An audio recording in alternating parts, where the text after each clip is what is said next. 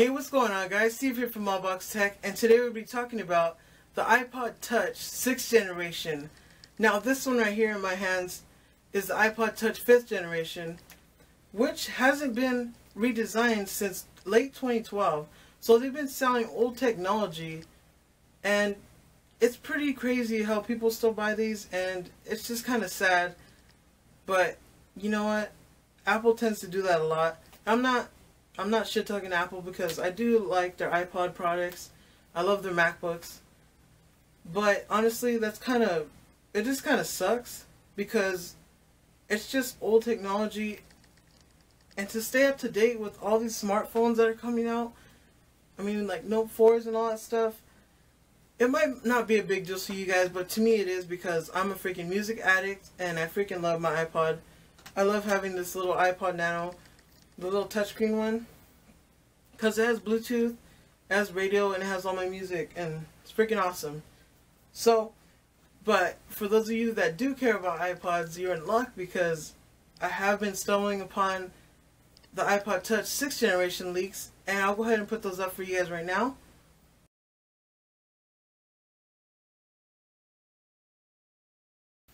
Alright guys, so let's talk about specifications. So first off, according to masterherald.com, it's going to feature mobile payment with Apple Pay.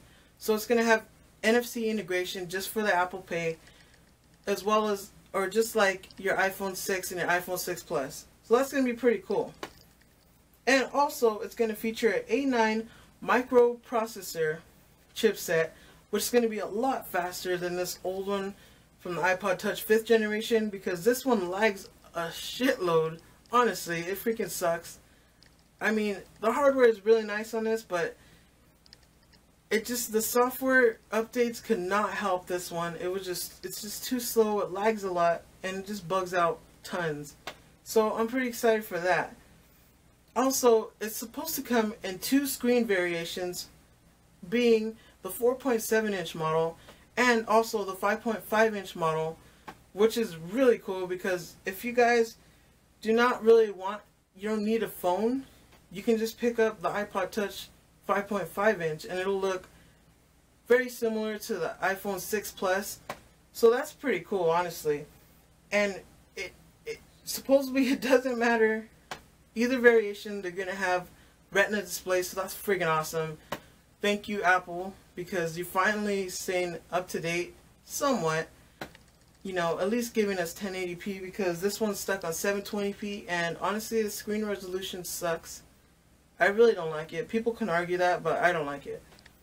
And also, out of the box, it is supposed to feature iOS 9, which is going to be great.